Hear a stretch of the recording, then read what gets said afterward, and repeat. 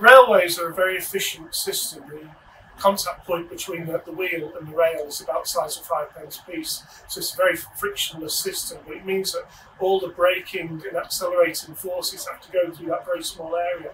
So for 10 months of the year, that makes it a very efficient system. For the 2 months during autumn, it's a bit of an Achilles heel, because leaves get sucked up in the airflow of the passing trains and then crushed onto the rail, and that forms like a Teflon surface. And when you mix that with a bit of dew or light rain, it creates a very slippery surface, and that affects both the braking and the acceleration of the train.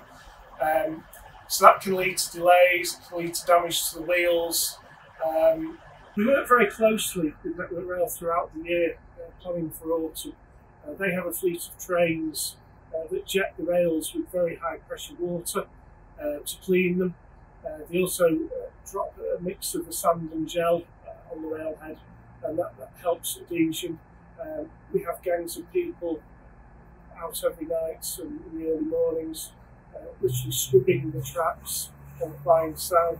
And then, as far as Northern is concerned, we have a big programme of driver briefings to help our drivers kind of drive professionally in the autumn period. So that may mean braking lighter but earlier, and a more gentle acceleration to avoid slippage, and it will result in some delays occurring.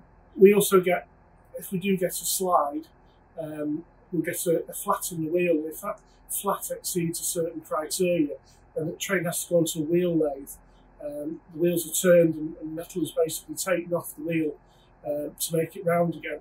That in the process wipes thousands of miles of life off the wheel, but it's a necessary step we have to go to, because once you've got a flat it will get worse. And it's also, if you imagine the wheel rotating, and it's like a hammer, bang bang bang as the wheel's going round, so it's not doing the track any good.